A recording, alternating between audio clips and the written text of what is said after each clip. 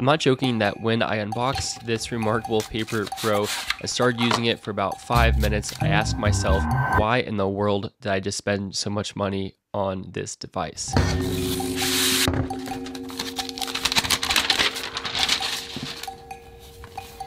Quite frankly, as soon as I started using this device, a couple limitations came to mind that I hadn't really thought about before I purchased it. Namely, that there is no capacity for Kindle books on this, which means my entire Kindle library is basically useless on this, and no audiobooks. So same goes for my Audible library. But with those out of the way, how does the rest of this device fare? Now, I got the reMarkable Paper Pro with the upgraded pen because I learned with my Kindle Scribe last year that I did actually want the upgraded pen, but I was too cheap to shell out for the keyboard, which I would have liked to have tested, but just in principle, I didn't want to pay something like $800 for this e-ink setup. I also did not go for reMarkable's folio case because I did not want to pay for that either. So instead I found a pretty good option on Amazon that actually fits like a glove, and I don't even remember the brand, but I'll leave a link down in the description. Highly recommend this because I just did not feel confident putting this in a bag without a case on, and this thing fits just perfectly. I love it. It's great. But let's talk about my experience with the Paper Pro, and you can check out the chapters below to see exactly the sections that I'll be talking about in this video. But first, I want to talk about design because I think that is the best thing this has going for it. If Apple made an e-ink device, I think it would be really similar to this in terms of the hardware. This thing is a unit. It feels and looks great. Incredibly high quality, super well put together, even down to the magnets in the stylus and how it connects to the side of this device. It feels solid. It is a well-built, good-looking machine. Even down to the textures of the screen and the material of the pen, I'm just a big fan. And there's something just about that kind of grippy material on the pen that just makes it feel super high quality. The writing experience is really good, and it's a very satisfying experience all around. Now, with that being said, the magnets in the stylus are still liable for failing if you hit it at the right angle. And so I did actually drop my stylus and it did damage the tip, and so I had to replace that. But it was actually a really satisfying experience replacing the tip on this pen. You kind of just push it in the little box and out pops a new one. Now, it's important to note that this is a fairly substantial device. It's pretty big, and it is bigger than reMarkable's previous devices. So here's a size comparison of that. So here is the iPad Pro 11. This is the M4. Next, I have the Kindle Scribe first generation, and you can see it is a little bit shorter, or a lot shorter, but a little bit wider than the iPad. Then I have an iPad mini. This is with the 8.3-inch display. And finally, I have a Kindle Paperwhite. And then you can see a piece of 8.5 by 11 printer paper dwarfs everything. So I'll put the iPad Pro 11 next to it again, face to face, so there's no camera hump there. And you can see what that looks like. And then the Kindle Scribe, you can see are very similar in width, but very, very different in height, also very similar in thickness. And finally, for good measure, here's that piece of paper again, which I'll put underneath it. And you can see the outline of a piece of printer paper, which I think will probably give you the best look at this tablet. Now, there are some weird aspects about this display. For one, it is nice that there is a backlight, which I didn't realize wasn't a thing on the previous reMarkables, but there's no color temperature control, which is weird, and at night you can't make it any cooler. It's going to be a very white, very kind of bluish cool display. The other thing is that when this display is at max brightness, when you're in a dark environment, there is an entire backlit halo around the edge of the display, just a ton. I'm not sure if that's my unit or if that's everyone's, but it's kind of crazy. I don't mind that much, but for a device this expensive, it's a little bit surprising. And then there's no fine-tune adjustments for the backlight intensity. It's 0 through 5 in terms of the intensity, so you have 6 different options. Again, just a little surprising that you don't get more granular controls over the display. Of course, now there is the color display, which I've seen other reviews say like, yeah, it's kind of cool, but kind of not necessary. And I agree. I think it genuinely is useful. I think color sticks in the brain better. I think it's just a better experience, especially for students if you're doing a lot of highlighting in different colors. Is it worth the extra cost? Maybe, maybe not. I think it's a cool feature to have, and I think it's better than not having it. And I'm not a graphic novel or graphic comic user, but I think that if you are, this is a pretty cool experience. I can't compare it to any other color e-ink devices. I don't have any others. I don't have the new Kindle Colorsoft, but it seems pretty good to me. My expectations are pretty mid for this, and they were reached. Now, in terms of the writing experience, it's excellent. It does come down to personal preference. I think it's very good. In terms of latency, it's not really a problem I've noticed. You can pixel peep and compare it to other devices and slow down the resolution. For me, my general usage, it was very good. And there are some other reviews out there that will kind of pixel peep and slow down the footage. Now, like I said, I got the pen with the eraser, and I'm a little bit surprised it doesn't come with a third button like a lot of other devices do that could be used for a highlighter or a second tool or something like that. That's a little bit disappointing. And also, the eraser is fine, but there is no stroke erase. Like, you can't erase an entire character. It's always going to be kind of a granular eraser, just like a real pencil, which in my mind, it kind of loses the digital effect by having it be this way. Now, there's an alternative. You can tap with 2 fingers to undo and 3 fingers to redo, which will take out the entire stroke that you just did. Otherwise, you just have to choose between 3 erase sizes, or you can select something to erase it. Now, there are 8 different style options plus a highlighter that you can choose from, and you can see what those look like.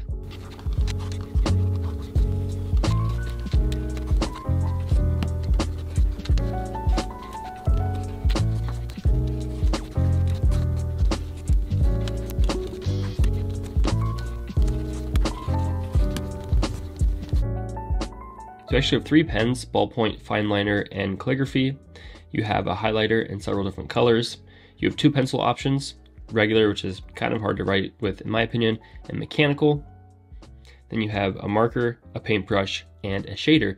So you can do a variety of things, and some of them are pressure sensitive, some of them are tilt sensitive, and some of them are neither, and some are both, and you see what those look like. I personally think the first 2 pens do a really good job, and I generally go with the ballpoint pen because I like being able to have the pressure sensitivity. Now, when something is written, you can select it and you can resize it,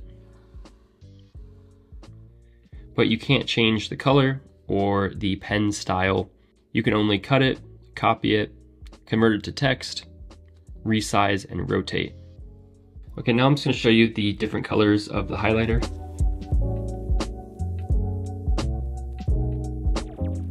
Now, as you might expect, the yellow definitely pops the most, and I would say the orange and green pop the second most. The pink and the blue don't really pop out that much, and obviously the gray is just gray. So there are your options there. Now, with the highlight tool, you're always able to hold and it will straighten it out. So you can see just like that. And then if you're working with text instead of handwriting, you can actually utilize the snap to text function, which works pretty well. So I'm going to do a half-hearted highlight, and you can see it did a proper highlight.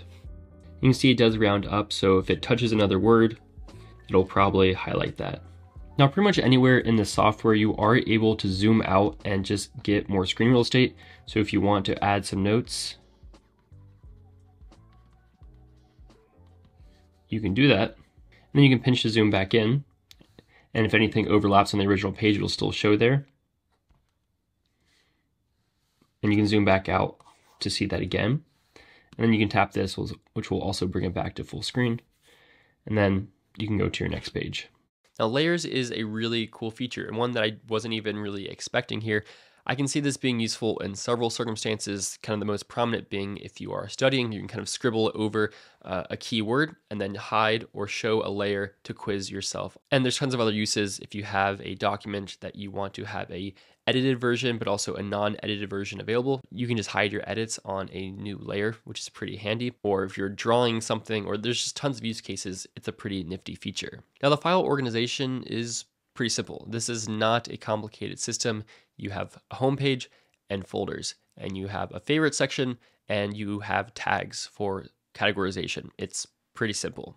Now, one thing that totally surprises me and disappoints me is that the only way you can search through documents is if you convert your handwriting to text. You can search titles and you can search keywords that you manually apply, and you can search any text that is written in the documents or converted in the documents. You cannot search your handwriting. I just can't believe that you can't search through your handwriting. That is so limited. Now, sending files to and from the device is pretty fast and pretty painless. You can get a Chrome or a Microsoft Office extension to send things and convert things directly to your reMarkable, and it downloads very quickly. You can get the reMarkable app on your desktop or on your phone and also share things into it, which is very quick. Now, it supports PDF and JPEG and a couple other formats and docs.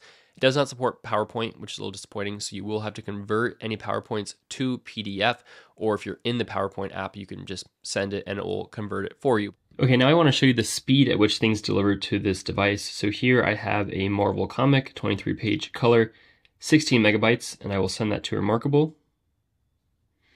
And we'll see how long it takes to pop up here.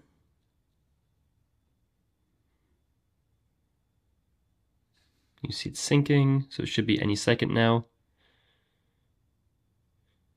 And this is a much bigger file than you would typically send. And here we have it. So you can see here what this translates to on this reMarkable Paper Pro. Obviously much more muted colors, but honestly for an e-ink, still really impressive. All right, now I have a PDF I want to send, so I'll go ahead and share this into the reMarkable app. This is only 1.7 megabytes. And you see this should load much quicker because it's only a tenth of the size, and you can see it's almost instantaneous. So that's, in my mind, really pretty impressive. And I'll show you what this looks like on an iPhone versus the reMarkable. And these PDFs you can actually interact with. So if I go back to the table of contents, I can actually interact with it. So I'll go to rule number 10, and it'll take me right there, which is really handy. You can also share things from the reMarkable to your device. So you could email it to yourself, or you can log on to the website and you can see your notes. There's also the share screen feature, which I don't know if I would ever use this, but I guess for various business applications, it could be useful. And in the times I've tested it, it works flawlessly. It's really quick, very accurate, and it'll actually show the color in kind of its full depth and resolution that doesn't quite translate on the reMarkable itself. So it's a really cool feature if you ever need to present exactly what you're doing on your reMarkable and what you're seeing in real time. Now, the battery life, as you'd expect, is phenomenal. It lasts super long and charges with USB-C. I feel like I don't really have much more to say than that. So at the end of the day, this is a phenomenal device. I really like using it. It's built like a tank, super premium, high quality, and I enjoy writing on it. It makes for a great kind of single use, limited, dumb device with still some basic features like backing up that you'd really like. And the color is just a great touch for highlighting, for PowerPoints, for notes, for whatever you do, especially for students, anyone reading graphic novels and other colorful things. However, there's a few features about this that just makes it really hard for me to recommend. So the first limiting factor for me is the price. This is just a really expensive product, and the more features you want from reMarkable, including the keyboard and the stylus and a case, just the more expensive it gets. Secondly, I have a big collection of Kindle and Audible books, and I just can't use those on here. Next, there's no handwriting search support. Really? All in all, I enjoy using this device. I already purchased it and I'm going to keep using it. But if I had to do it again, I don't think this is the device I would recommend to people, which doesn't mean it's not for you.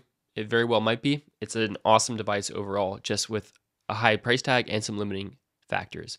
I'll leave a link down in the description if you're interested in checking it out.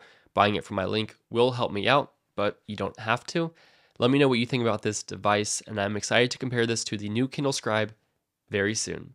So make sure you stay tuned for that and leave a like on this video if you enjoyed. Thanks for watching. I'll catch you in the next one. This is my first reMarkable experience. How reMarkable is it?